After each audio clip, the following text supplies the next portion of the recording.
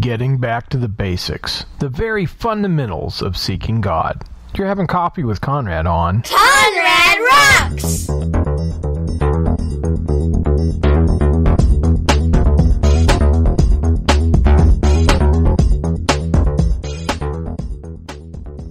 Hey everybody, it's Conrad from ConradRocks.net. Rocks of Revelation being poured out to you. My passion is for you to have a spiritual relationship with the biblical Jesus. That's what I've been talking about for quite some time. You know, when I started ConradRocks.net, it was a long time ago, and my motivation was different. And I originally saw the frustration of people with the state of America. I mean, I did this a long time ago. And I knew that Jesus was the only solution. So, in the beginning, it was Jesus, liberty, and things that rock. And I knew that pushing a button every 2 to 4 years was not going to solve the ills of America. America had a heart problem. And my fundamental scripture was 2 Chronicles 7:14. It was just something ringing in my spirit. If my people, it's a challenge by the Lord. It was originally to the Jews, to the people. Solomon was dedicating the temple. But this is the nature, character, and authority of God. This is his nature. If my people, which are called by my name, shall humble themselves and pray and seek my face and turn from their wicked ways, then, notice the if-then correlation, then will I hear from heaven and will forgive their sin and will heal their land. So I stuck with that premise for quite some time. Then, going from Jesus, liberty, and things that rock, God gave me this paradigm shift. And it was rocks of revelation being poured out to you. I had no idea. I had no idea what that meant. I just knew I was supposed to put it on the blog. As I progress in my relationship with the Lord, I realize that I have to shore up my fundamentals. I mean, do you realize how easy it is to forget and get so far away from the fundamentals that you just forget them? And in football, when you're learning to play football, you've got to learn your fundamentals. It's the first thing that you learn. You learn how to block correctly. You learn how to tackle correctly. You learn how to run straight. You learn how to get in a 3-point stance, a 4-point stance. You learn the fundamentals. You know how to make a spiral on the football. All that. Fundamentals. And then you worry about the game. Then you worry about the play calling. And this brings me to a dream that I had, I don't know, a decade or two ago. God keeps bringing it to my remembrance. And this is one of the ways the Holy Spirit works. He will bring to remembrance whatsoever he has told you. And oftentimes that will be scriptural revelation. Oftentimes that'll be just something he gives you in the Spirit. And sometimes it's a dream. And this dream, something triggers. You're approximating an environment and something triggers that dream, and the Holy Spirit will bring to remembrance something that he showed you. And one of those dreams was a football game. He spoke in my vernacular. God can speak in his own symbols, but sometimes he speaks like like to the baker and the butler. Trees and birds, he speaks in common everyday language, and he was speaking to me in the form of a football game. When I reflect upon that dream, I realize that when God speaks, there's echoes of revelation. That first obvious revelation is like when a rock hits the water on a pond. You know how when you see this rock, it'll hit the water, and the first thing that happens is that obvious first wave. But there's subtle ripples that expand and go out. And this is like a parable. A parable and a dream are very similar in the fact that God wants us to meditate on it day and night. Right? When he gives us a dream, Sometimes it's instructions like Joseph, go to Egypt. I don't think he had to meditate on that one. But when Daniel was meditating on his dream, he thought about it purposely, and he even fasted. He says, look, I'm going to keep my mind stayed upon this dream or this vision, and I'm going to stick with this. And he stuck with it 21 days, and an angel came to give him wisdom and understanding in that revelation. So when God gives us dreams, it's a good idea to write them down as soon as they happen, as much detail as possible, and then ask God what it's all about. And God keeps bringing this dream about me being a quarterback, and I was actually a quarterback in high school. And I'm on the sidelines. And the quarterback in the game, he's messing up. He's making mistakes. And I look at the coach, and he nods for me to go in. And as I go in, I realize that we're down. We're down by a few points. We absolutely have to have a score. And there's just a few seconds on the clock. So I realize that everybody knows it's going to be a Hail Mary pass. Amen. Nick Sarah says to cultivate the discipline of writing your dreams down as soon as you receive them. John the Revelator didn't wait till after his discussion with God. He wrote down as he was getting the revelation. Revelation is like a dream. You're in the Spirit. The Spirit is kind of like being in a dream world. You're conscious observer. Your carnal mind is an observer mainly at that point. Notice how John was mainly an observer. And if we don't write down our dreams as soon as we have them, they're going to be lost in our spirit. And when we write them down and we review them later, it's like walking back to Ezekiel's river. We know how to get back to that. It's like almost like recapturing the butterfly. But going back to my dream here, I knew everybody knew it was going to be a Hail Mary pass. One of those, oh my gosh, this has got to be where we win. When we write, so I threw the ball, I found some receivers open. I'm like, I don't know how this is going to work out, but they're fumbling the ball on the end, close to the end zone. And I'm like, catch it and run in. And then the dream is over. So I don't know how that dream is going to turn out, but God often shows me. When I approximate an environment where this dream is appropriate, God, the Spirit of truth, will bring this to my remembrance. And it's like, what is going to happen? Are they going to catch the pass? Are they going to run in? Are they motivated? Are they skilled enough? So when I meditate upon this, I realize that, we're in a football game. We're actually playing the game, but today God's talking to me about the fundamentals. And do you realize, I want to just kind of put a few things out on the plate here for us to chew over, because it's really interesting. Sometimes I have these major, what to me seem to be a major revelation, a major epiphany, and then I realize, oh, I'm a doofus. This is basic Christianity 101. This is simple stuff. This is the beginning. That's some of the stuff I want to kind of go over with you today. I was praying about it this morning. I had no idea I was going to talk about this until just a few minutes before I went on. I was praying about it, and God's like, hey, let's talk about the fundamentals here. And one of them is Proverbs 9:10. The fear of the Lord is the beginning of wisdom, and the knowledge of the holy is understanding. There's probably lots of scriptures where, Jesus says, fear not them which kill the body, but are not able to kill the soul, but rather fear him which is able to destroy both the soul and the body in hell.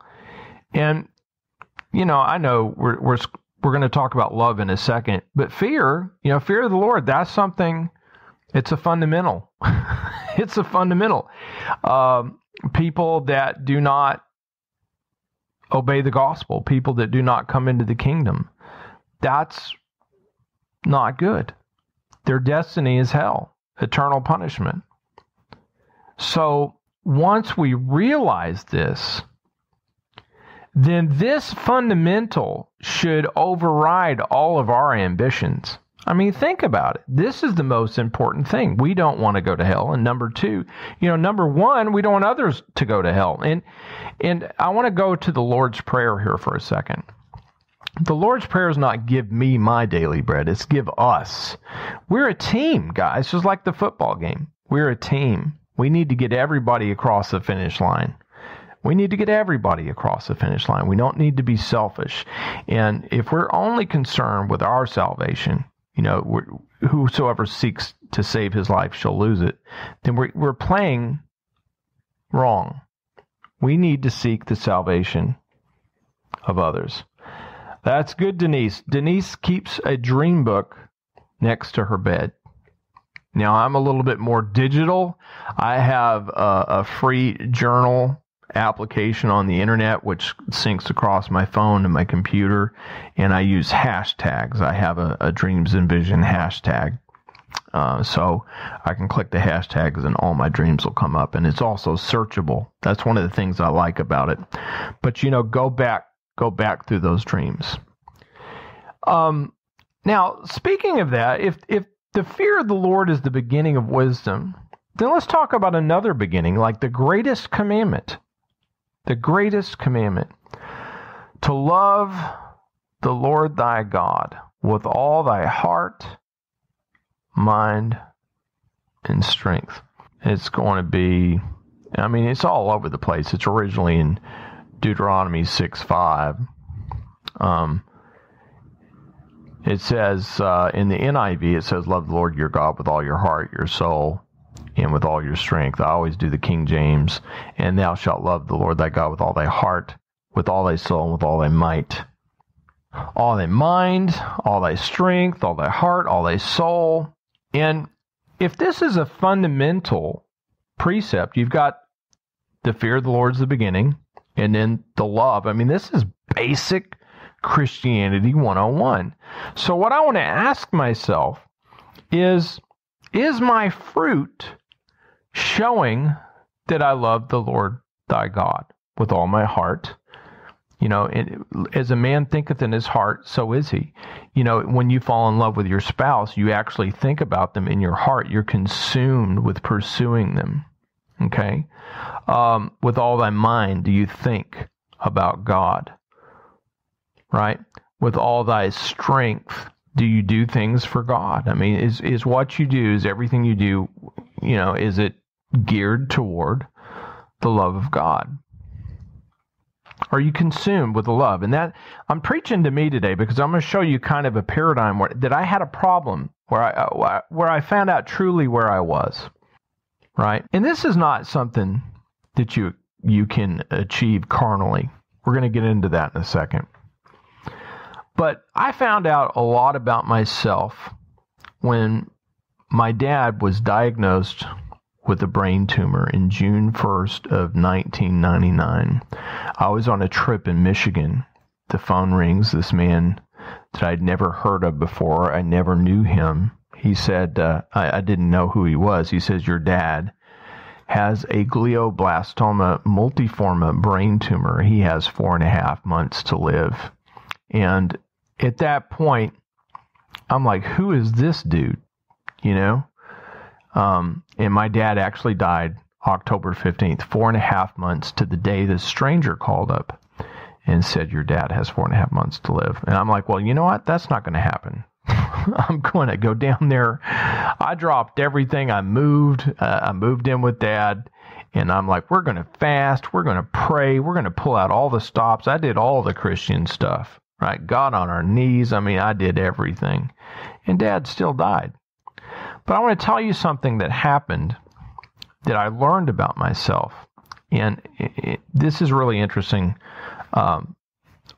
in the fact that before Dad died, I started having these panic attacks, serious panic attacks.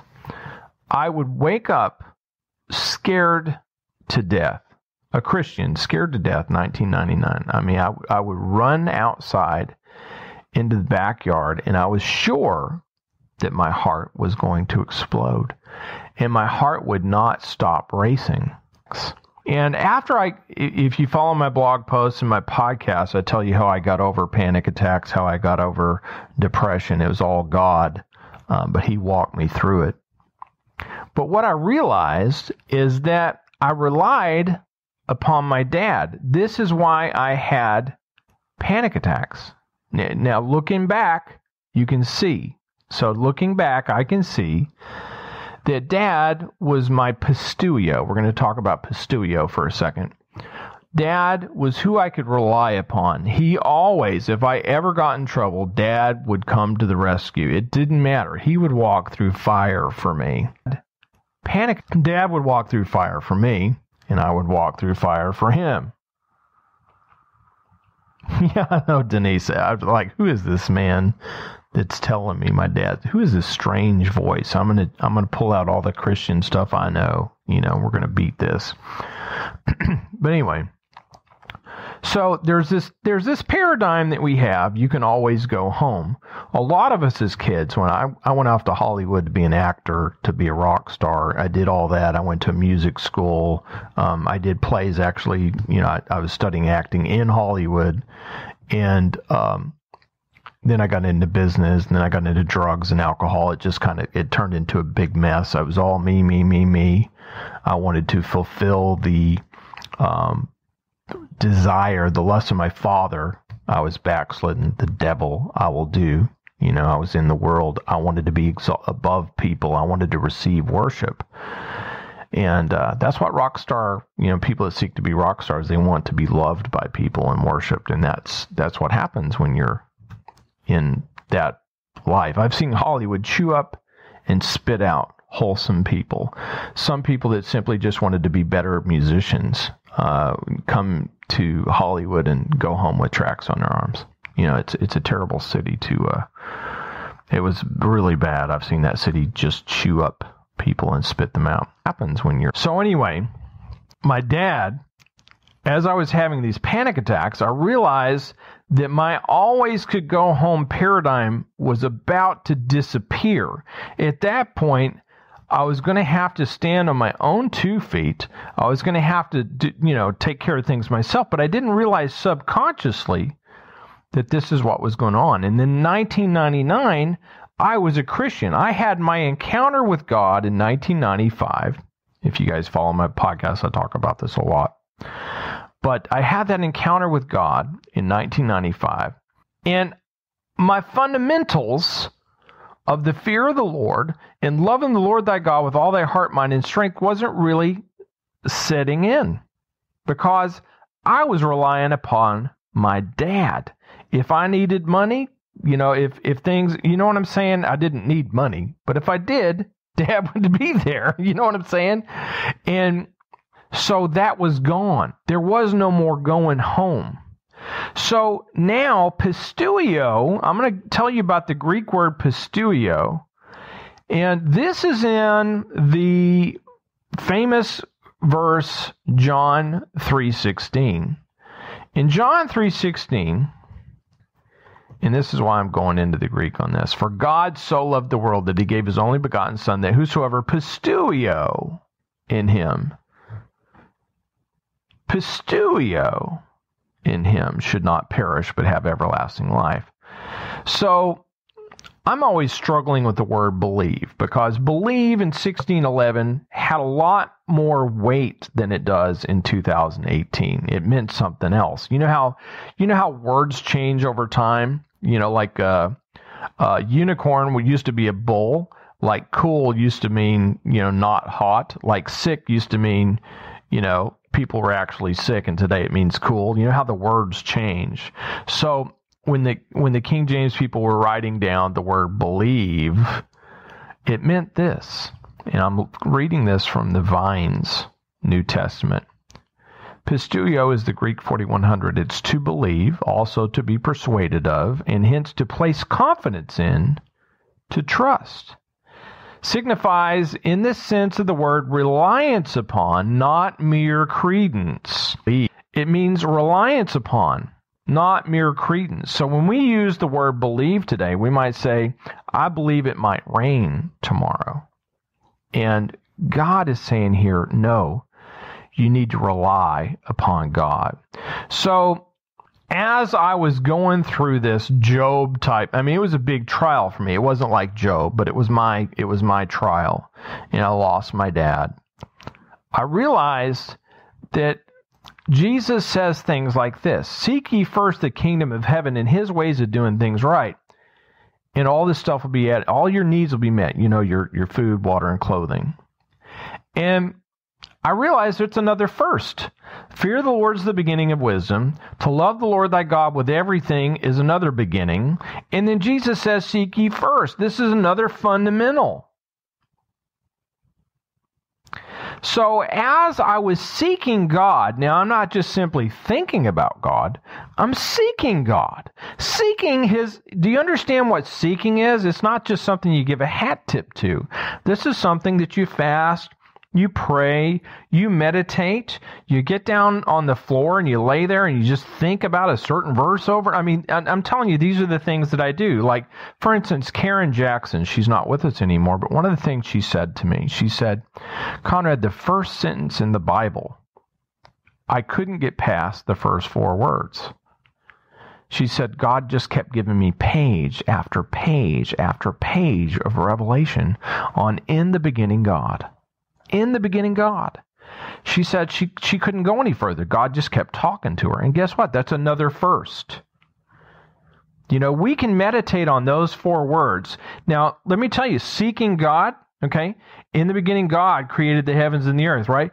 In the beginning was the Word. The Word was God. The Word was with God. And the Word became flesh and dwelt with man, if you go down to John 1:14.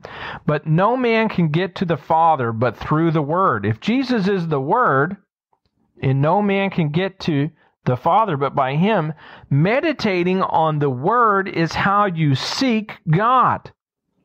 This book of the law shall not depart from your mouth. In it you'll meditate day and night, and with it you will have good success. I have hidden your word in my heart so that I may not sin against you.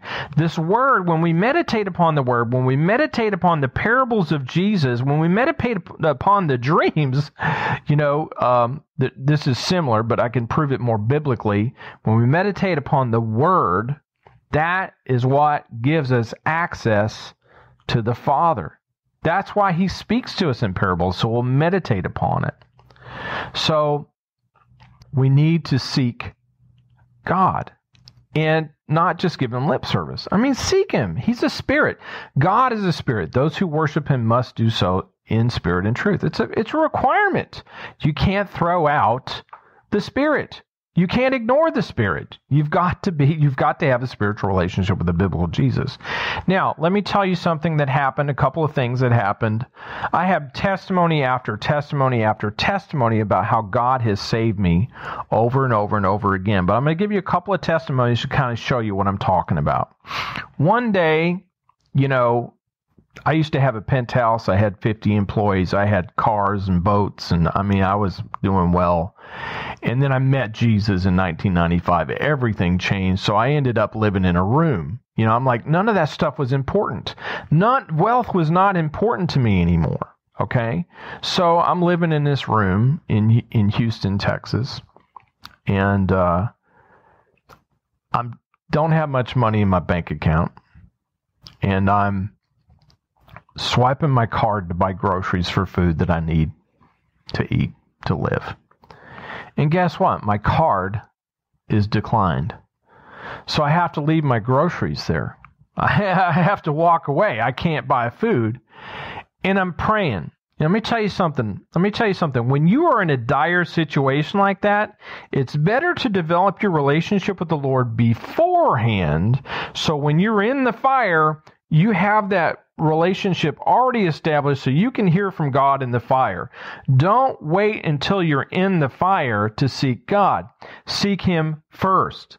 See what I'm saying? So when you have that relationship, He can order your steps. He can guide you. So during that time of me going, oh, well, I actually said, I wonder how God is going to save me. Because I've seen God do this over and over and over again, where He'll just like get me out of a mess. Okay. Yea, though I walk through the valley of the shadow of death, I will fear no evil, for Thou art with me. Well, I'm the one that walked through the valley of the shadow of death. He didn't tell me to go that way. So when I did that, when I messed up, I did something stupid and I was overdrawn on my bank account. And anyway, I'm getting in my car and God says in the Spirit to go to your mailbox. So the funny thing is, this is like God, okay? This is how God works. It's amazing. I had just enough gas to go to my mailbox, which was about 20-something miles away. Stupid, and so I had to have, because I didn't have enough gas to get back. That's my point. Okay, so I had enough gas to go to my mailbox, and in my mailbox was some money. Way more than enough to cover my groceries. Way more than enough to cover my gas. And it's next to my bank. So I'm going, praise the Lord.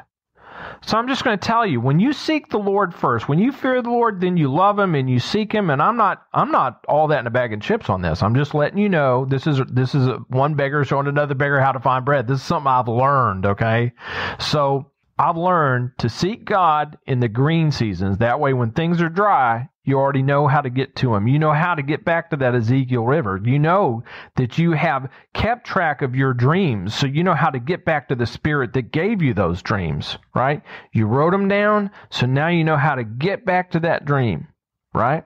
Isn't it funny? Because when God gives you a spiritual dream, you write it with physical words, and then when you access those physical words, it takes you back to that dream. You see what I'm saying? You can get back to that dream, and that dream came from God. Amen? So, another time, I'm going to just tell you guys another time, and this is why we seek God in the green seasons. So when we're in the fire like Shadrach, Meshach, and Abednego, we can say, hey, I don't care what you do, O king. God has got me, and I don't even care if I die. They don't care if they die because they love the Lord thy God with all their heart, mind, and strength. They know it's all about God. It's not about me. It's not about my plan. It's about God and His plan for salvation for everyone, not my own personal salvation. So their obedience, because they sought the Lord in the green season, in their dry season, changed a nation. They saved a nation. Do you understand? Their unselfishness got the whole nation to be saved. Watch what Nebuchadnezzar writes a chapter in the Bible. You know what I'm saying? So it changed the nation. He says, whosoever does not worship the God of Shadrach, Meshach, and Abednego, let their houses be torn down. If you remember that, I think he might have done that more than once, actually. I don't want to get him confused. But here's another time where God met my needs, and this was after I was married. One of the cool things about being married is when you operate in the prophetic, when you walk with God, so many things happen in your life where God just does amazing things, and you can't tell anybody because they're not going to believe you. Like my phone is a prophetic phone. Every once in a while, it will just start playing scripture, or it will, scripture that's not even like one time, if you guys follow me on Periscope or whatever, I'll talk about it every once in a while, and it'll be what is on the mind of the Lord at that time, okay? And Susan's been with me a few times when that's happened. I'll be sitting there in the kitchen, and then all of a sudden the phone will dial somebody, and we were supposed to talk to them. They were going through something. Susan's been there with me one time where the computer that was off, it will turn on. It turned on, and then it talked about, it played a video about Ephesians 4:11. And that was the day that I had that open vision about Ephesians 4:11 and all that. God was talking about Ephesians 4:11. So I was so glad that she gets to see a couple of these things that happen. I'm like, man, nobody's going to believe me, so I don't even talk about them. But she's been there for a few of them. And after we were married, we were coming up against the wall on rent. And, I've seen God move in my life a lot of times, and I'm like going, He's going to do it again, but I don't know how.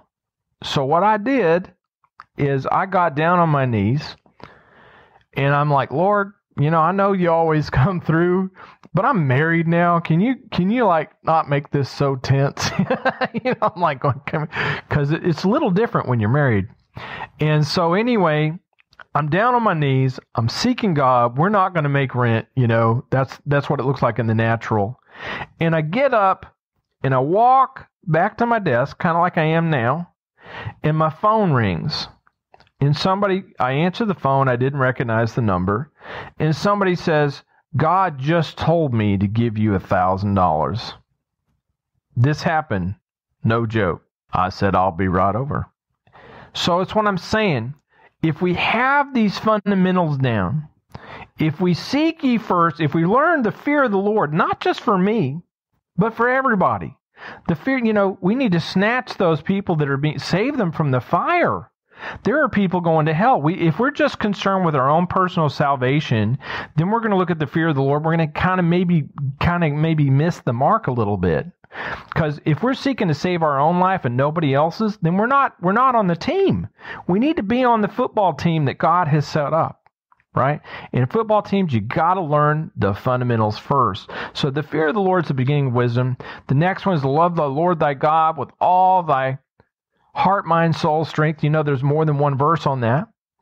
And does our fruit reflect it? And I talked a little bit about how my fruit, I was actually relying upon my dad in the natural, and I wasn't relying upon the Lord. God taught me to rely upon him, and I pray that I get stronger in that. Pisteuo, I talked about the Greek word pisteuo, which is the underlying word for John 3:16 for believe.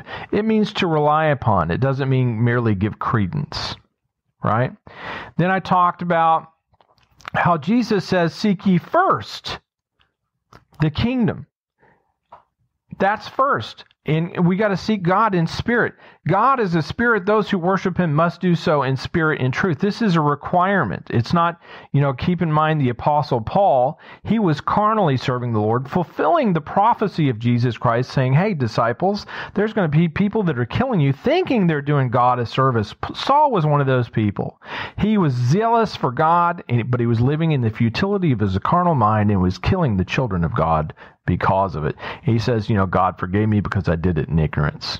So then after that, I gave you a couple of examples about how God paid my rent one day and I was overdrawn buying groceries. So that's kind of a recap.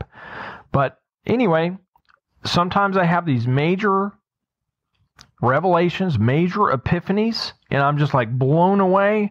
And then I realize this is the beginning. We got to get back to the fundamentals, guys.